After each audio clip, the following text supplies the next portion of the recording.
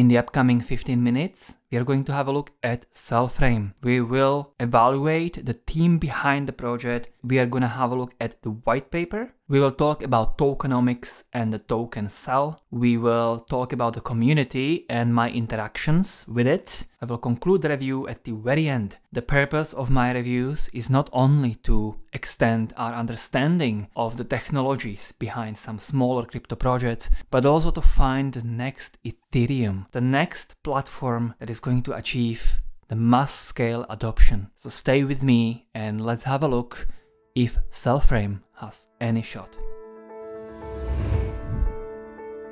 What is a CELLFRAME network? It's a third generation layer 1 blockchain addressing quantum resistance problem even before it becomes a problem.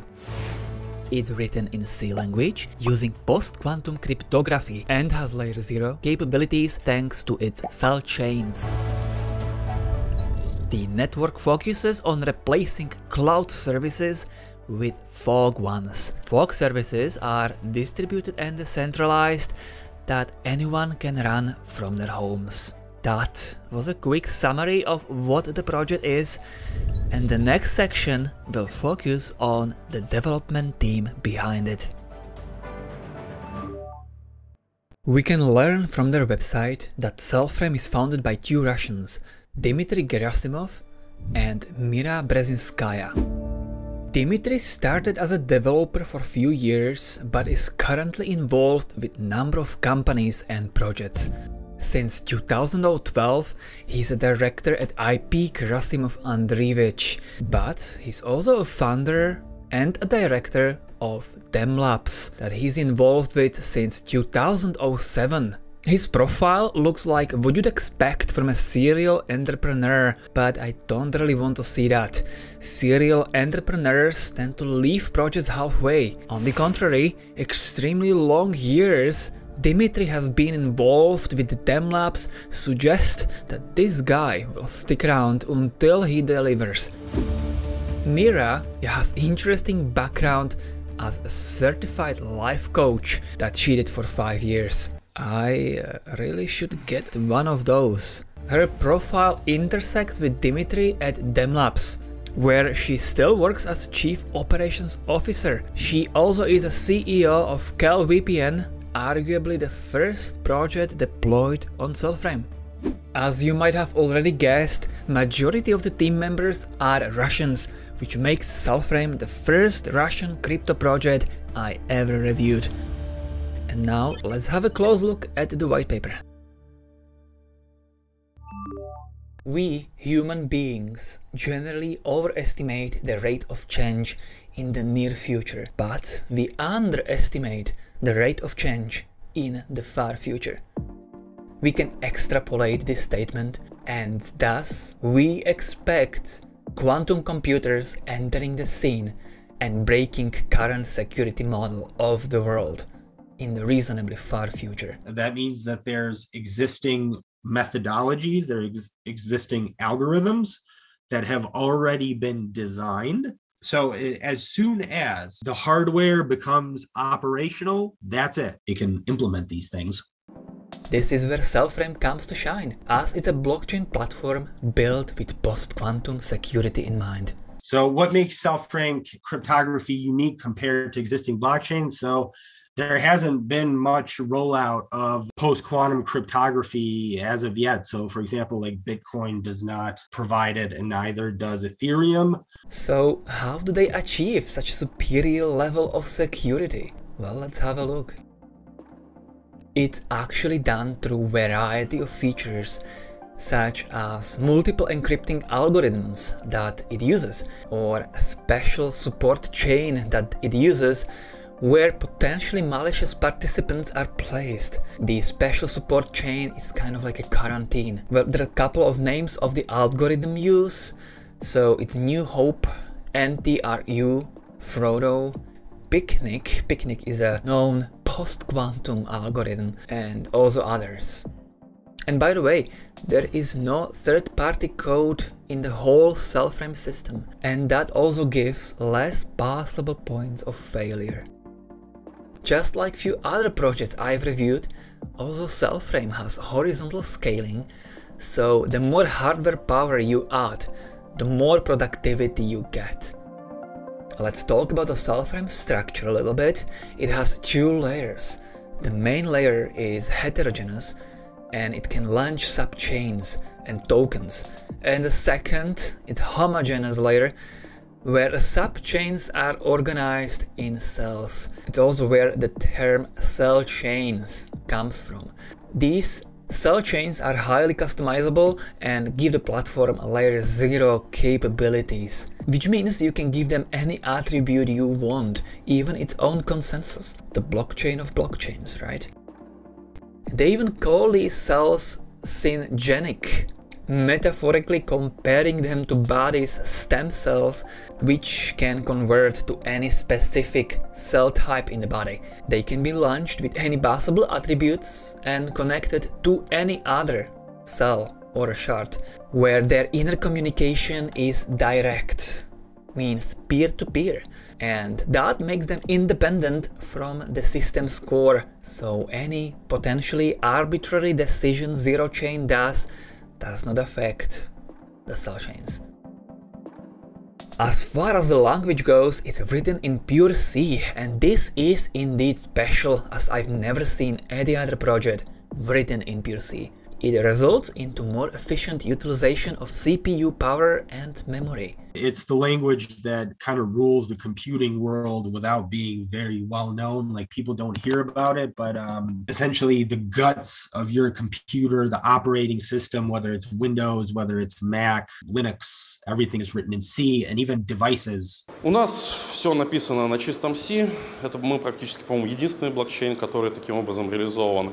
И за счет также многоуровневого шардинга у нас очень низкие требования к железу для валидаторов и даже просто для полной ноды. Ее можно запустить там на Raspberry Pi, на смартфоне старом железе, и это хорошо. При этом для разработчиков достаточно простой выбран язык Python в стандартном окружении, что снижает порог входа. Таким образом, мы готовы предоставить платформу для разработчиков, чтобы они могли создавать нескромно конкурентов YouTube, конкурентов Facebook, Dropbox, ну и прочим облачным сервисам. From the start, the system will be launched with proof of stake and proof of genesis, which is a modification of proof of authority.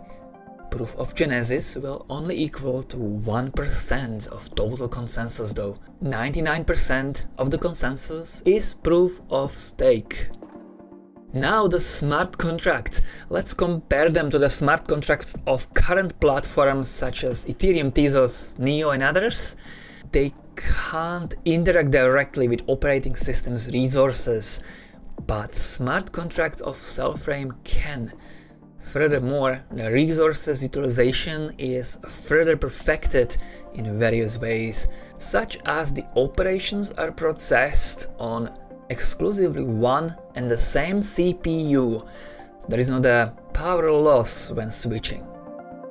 There are few different kinds of nodes, such as a full node, light node, archive node, master node, root node, and even others. And they are organized using whitelist system, which is a list of nodes with an uplink for each of them, copied from one node to another. As a result, nodes will be built into a hierarchical scheme, representing roughly the hierarchy of the internet. The white paper also mentions the native token cells, so let's dive into them in a standalone chapter. Cell token is used for value transfer, staking and cell chains auctions and leasing. The circulating supply is 28.7 million with a total possible supply of 30.3 million. Today, the token is worth over 18 cents with a total market cap of only 5 million. The native mainnet is not yet live, and so the token only exists on Ethereum and Binance Smart Chain. You can grab it on multiple centralized and decentralized exchanges such as Uniswap and Gate.io. By the way, did you know that Gate is one of the few CEXes that provided fully audited proof of reserves recently. Well, I did know that. Anyway, I mentioned auctions and leasing. So what are those? The white paper doesn't mention auctions and leasing at all, nor the website offers significant information. The best thing will be to let other talented YouTube content creator called Crypto with Rico explain those auctions to you. The CELLFRAME wallet can have different addresses on different blockchains. With this wallet you can transact directly on any network. Service nodes on the CELLFRAME core network, which communicate with each other, do the work of swapping your transaction in the backend. For example, you can transfer or trade tokens from Ethereum to Polygon or BSC with no problem as long as it's compatible. For a cell chain to be added to the CELLFRAME, it must have its own cell chain slot. They're very scarce and limited to 50 CELLFRAME cell chain slots, which is inspired by Polkadot. And CELLFRAME also recognizes multiple CELLFRAME cell chain types, and each of them has a different purpose. So we've got system level cell chains, we've got auction granted cell chains, and we've got community cell chains. And worth mentioning is that at the end of an auction, the smart contract is issued with an NFT token. This token can be sold on the market or used for its intended purpose. And when used for its intended purpose, it will be transferred to a special smart contract from where it can be picked up on request within a week. And the slots are being leased for a period of 3 years, and each project can take up to 2 slots maximum. And when the lease contract ends, the cell chain participates in an auction again. The roadmap is regularly updated on the website and has few exciting milestones ahead, including mainnet, which will first be released as a babynet, but will eventually be relaunched as a release version later. As far as the price action of the token is concerned, we have to look at the CoinGecko's history to realize that the token made its all-time high just after it came on the market back in March 2021, back when the altcoins were in a massive hype, and it peaked at around $5. Well, today it's down more than 96%.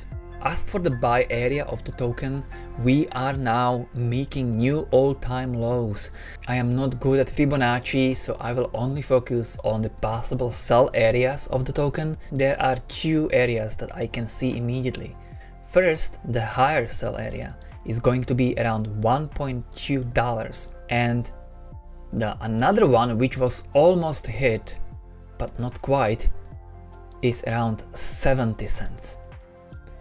These would be 2 areas for a CELLFRAME network in the future, which might be hit if the development continues and the usage of the token increases and there is a significant community.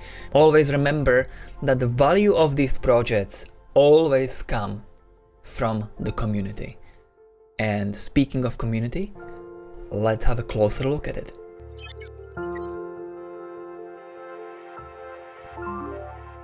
Of course, CELLFRAME is on Twitter with 26,000 followers, on YouTube with 1,500 subscribers. Of course, they are on Medium, and on GitHub they have 18 repositories. Naturally, they are on Telegram, but I'm unable to access their group because the first day I got there, I tried to copy-paste the link to my drafted review and I got banned. And they have their Reddit page where I, as always, posted the draft for my honest review some time ago to discuss it with the community and get the feedback. I have gotten very little feedback though, and I was forced to leave it there for more than a week due to my health issues. And now let's have a very short critical point. My main critical point is concerned to the governance, because there seems to be no governance at all. There is one line in the white paper that says, in the future we plan to implement some kind of a governance system for the decentralized system. Well, in the future and we plan to, that doesn't sound very good. And as we all know, the governance is the main issue that everybody is trying to solve, and the Bitcoin maxis are laughing that actually nobody is solving it correctly, so let's prove them wrong. And my second point comes down to the community itself. my own interaction with the community proves that the community is extremely small and very little active. There is one very active guy called Nikinungas, but other than him, I didn't see any other active community, hardcore community members that would walk around and spread the good word and educate and help and inquire. And as we all know, the value of the token actually comes from the community. If there is no community, there is not going to be value of the project expressed. So even though the roadmap is approaching some lucrative parts of the development, such as the first candidate for the mainnet code, and then some time later we have the mainnet relaunch and release version of the mainnet, but all of this is gonna come in vain if there actually is going to be no community that will care. CELLFRAME brings something on the table and solves a problem even before it becomes a problem, for which they have a thumb up. Although the community is just too small, almost non-existent, the team is not groundbreaking either. I'm not convinced that CELLFRAME is going to play a major part in a crypto world of tomorrow.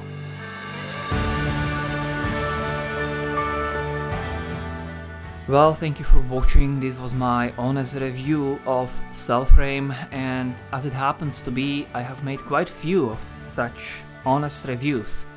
For instance, the most popular one so far is the review of Alliance block. Check it out.